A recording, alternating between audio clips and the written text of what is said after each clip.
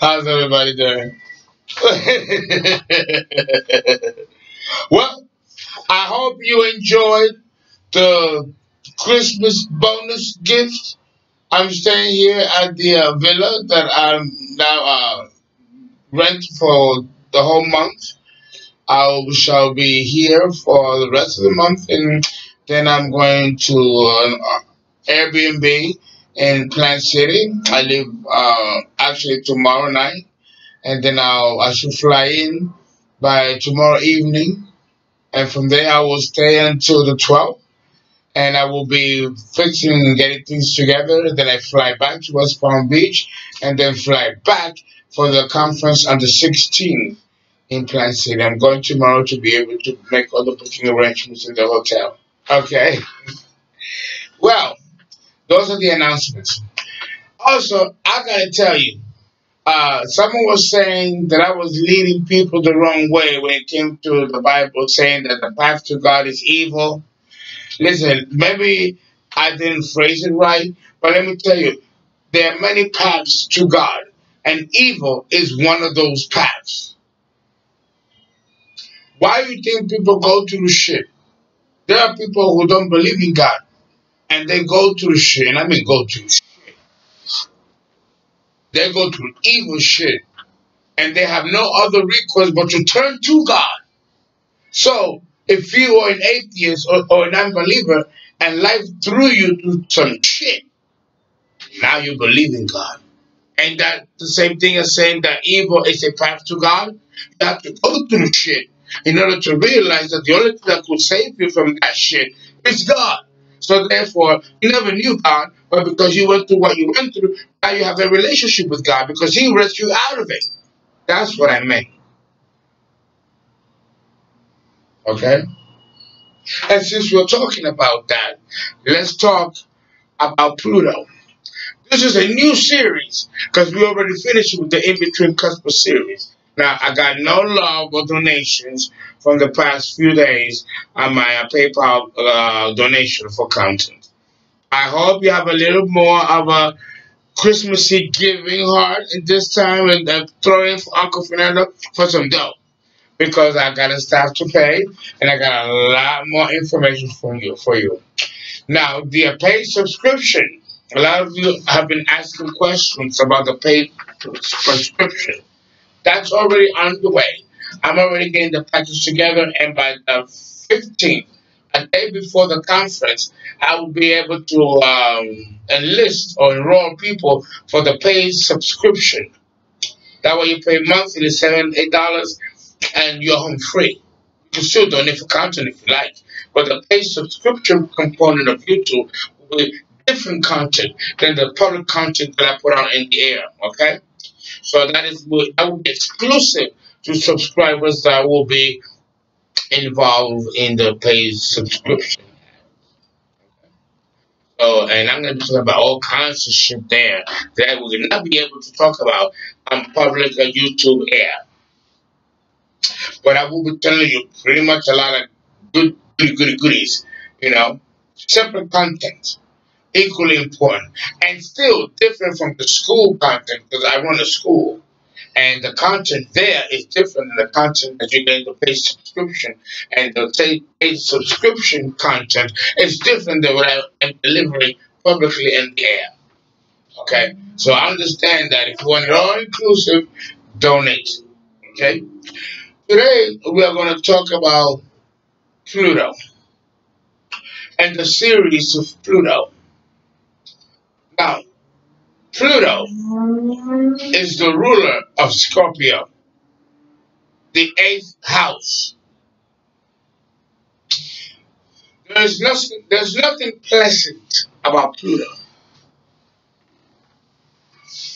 Nothing pleasant about Pluto.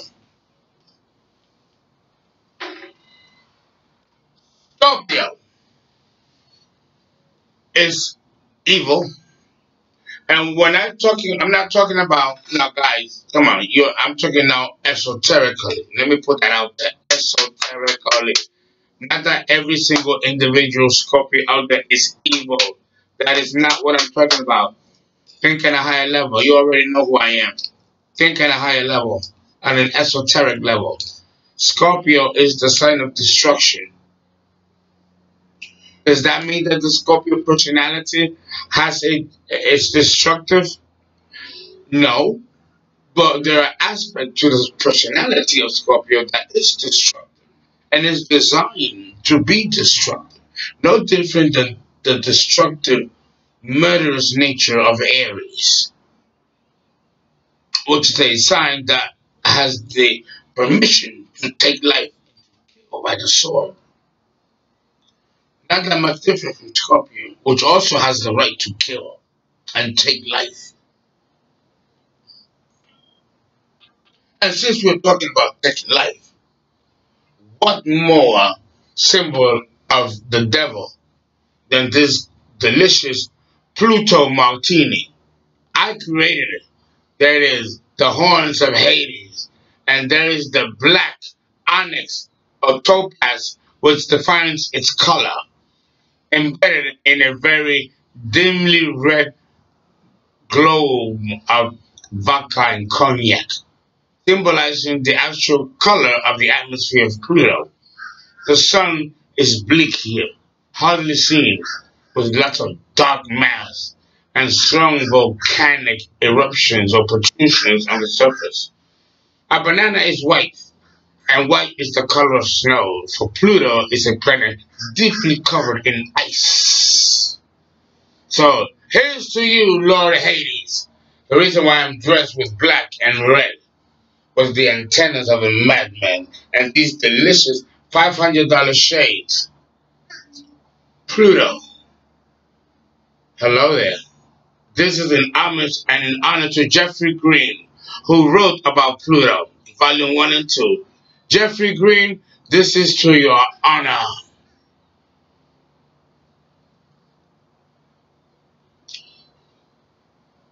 It's not delicious. It's not delicious. But it's good. Good. It's not delicious. But it's good. It's good. Oh, the beating cabeza tu boca. Yo nunca besaré tu boca. Oh. Now let's get ready to talk about Pluto, the primal force behind every individual person, ego. Boca. Yo nunca besaré tu boca. Oh. Good afternoon, Florida. Nunca besaré tu boca. Yo nunca besaré tu boca. Okay, let's talk about Pluto in the first house. Those of you who are born with Pluto in the first house have died violently, suddenly, and without warning. Your life was a fast-paced reality. Women were objects to you if you're a man born with Pluto in Aries or Pluto in the first house. With Pluto in the first house, you fucked your own brother's wife, or you fucked your own brother. You're burning destroyed villages, animal, women and children, cattle, ruthless brutality and murder. With Pluto in the first house and in Aries, there's no regard for life or to life. The personality with Pluto and the ascendant is that of a very domineering person, ruthless in his thinking, oligarch in his mentality, and blusteringly ambitious, a sociopath, a narcissist, one who will bend to no one's will and will die trying to get to the top. Pluto in the first house, in the sign of Aries, We have not experienced Pluto in Aries.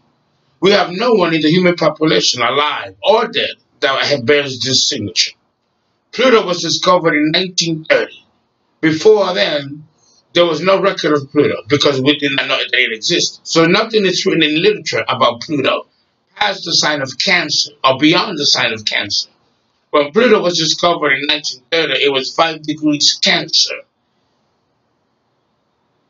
From there on, we know about Pluto. But before, Pluto in Gemini, Pluto in Taurus, Pluto in Aries, there is nothing in human literature and any kind of language on the planet that bears any testimony of Pluto in these signs. It is completely unknown. Well, thank God for my archive. They're here to tell me what is not published in books. Pluto in Aries, the Viking, the devil in disguise, the Druids, Atlantis, Pluto in Aries. What an era that was.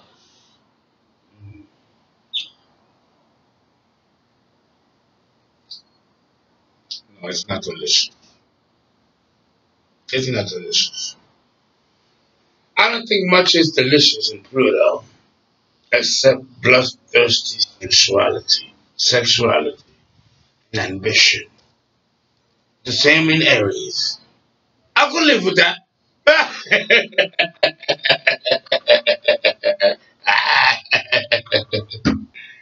Now, oh, a piece of banana.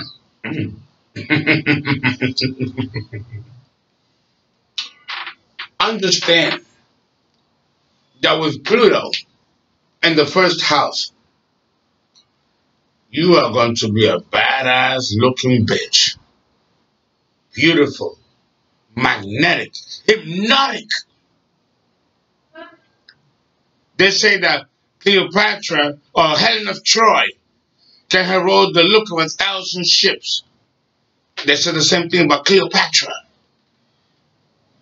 Well, that's Pluto in Aries.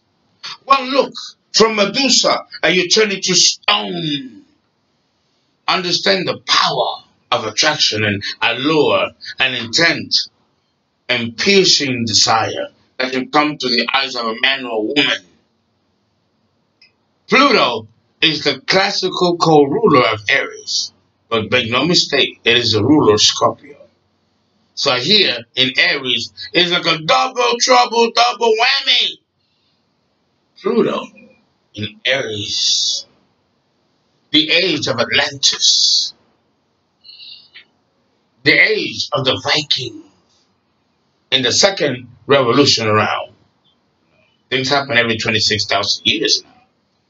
Pluto rules these chronological cycles. The cycle of Pluto is 248 years around the zodiac belt. That's a whole revolution.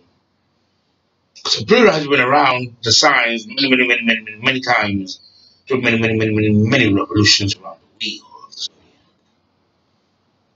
It depends on which part of the wheel and which revolution we're talking about. Because time is relative, but history is not.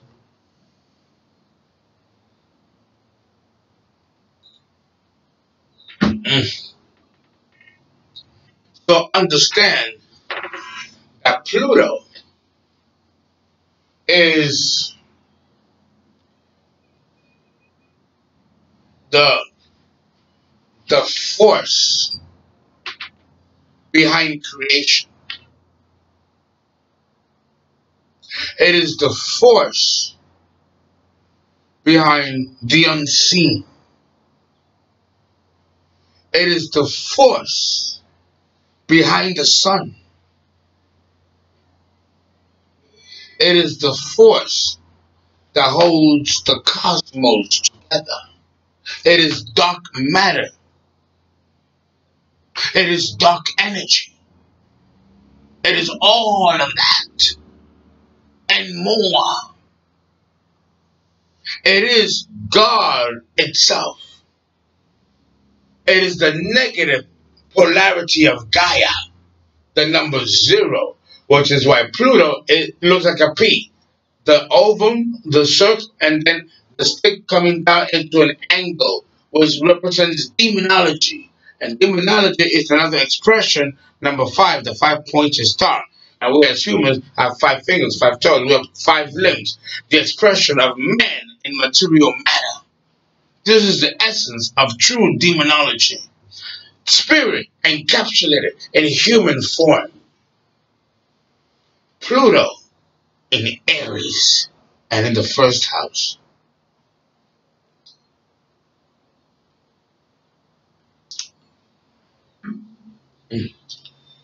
Now, for the split, let me light a split.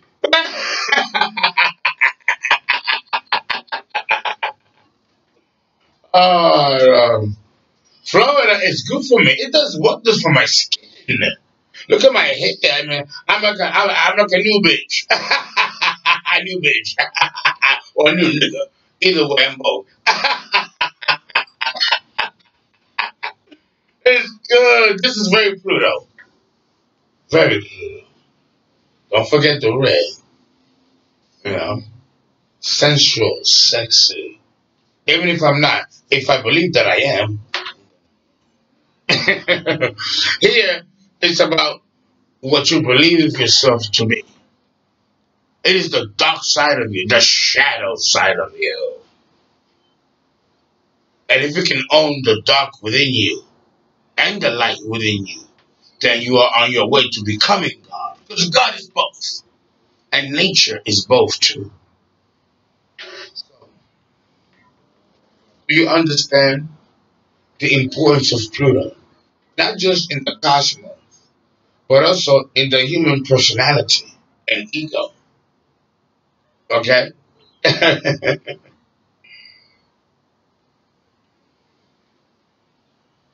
Well, I guess.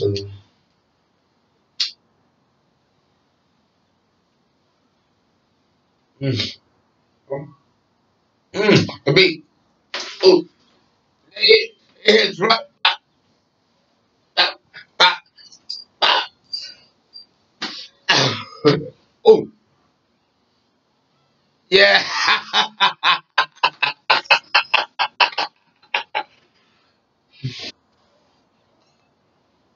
Mhm. Okay. You know, part of the conference that I'll be giving in Plant City on the 16th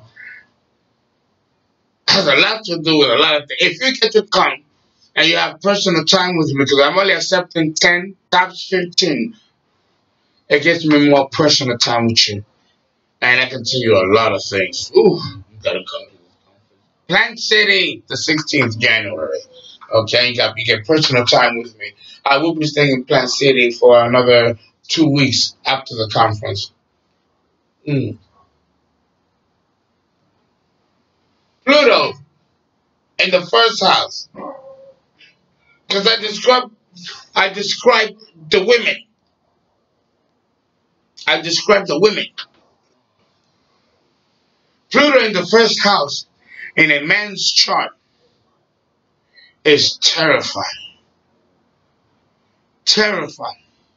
But first, I need a 1 minute break because I gotta re-up the motherfucker.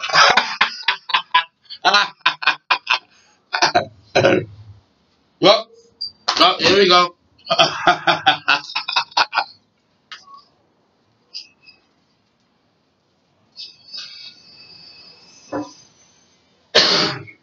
So, look, I didn't want you to talk.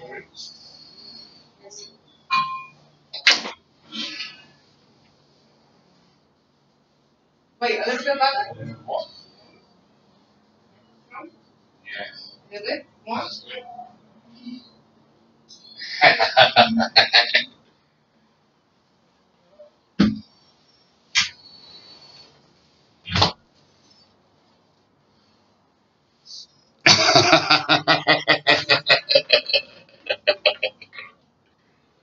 Listen.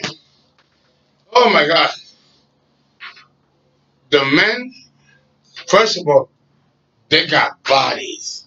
The body of a man with Pluto in the ascendant, oh my God. Even straight dudes go like, God damn. They look like Vikings. Legs and thighs that are, one of the legs is like two of my legs. And I got legs and thighs. They're like chest, good, like, oh. They look like fucking like Vikings on steroids. If we're talking about the Slavic white races. If we're talking about the more ethnic races, we see the same paradigm. Hercules, the Greek, and the Roman. Come on, the gladiators. That was Pluto and everything. Come on, even straight dudes. Look at the gladiators. They have body. Come on, they're fucking Italian white dudes. The Romans, they have body. That's Pluto in Aries, and Aries was the age of the Roman Empire. The rise of the Caucasus and the Aryan race. And they have body. If we go to Africa and we talk about the same age, but with the black, they have bodies too. You know, they were built like machines. Pluto and Aries are in the first house. Oh, this lovely Florida afternoon. I can never do this in New York. I'd be sleeping by now because I'd be like drunken all day, all night, doing my videos, and then crashing in the day. I don't miss none of that. None of that. And I'm Plutonian. I can go down, dirty, and up and right.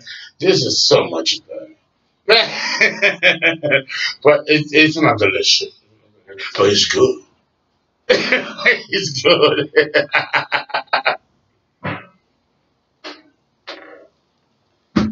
Ooh. Ooh. But good. Good. So understand that if you are born with Pluto in the first house, you come across like an Adonis, a hot, sexy gladiator of the Roman period. Ben-Hur, Spartacus, Hercules, you know, all the, you know, hot-looking white dudes in shorts, or in the black race, or in the Indian, Asian race, you see the same paradigm and sexiness with the black Adonis. Okay? That's all. So if you have Pluto in Aries or in the first house and you're a woman, you can conquer any nigga you want. You can turn a nigga into a bitch. And if you are a man with Pluto in the first house or in Aries in the first house, you can turn men out. You know, your beauty and sexiness physically and the strength of your physical body equals in the strength of your heart and your mind and spirit. A true gladiator, a true Aryan in the 21st century. Pluto in the first house or in Aries.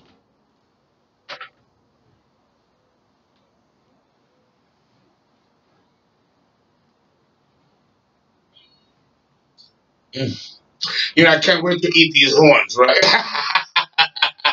But I need to cook. You know, so it can hit real good. Oh my God, oh my God. So, how do you tame that kind of energy? How do you tame that kind of energy? Okay? Well, first of all, if you want to succeed in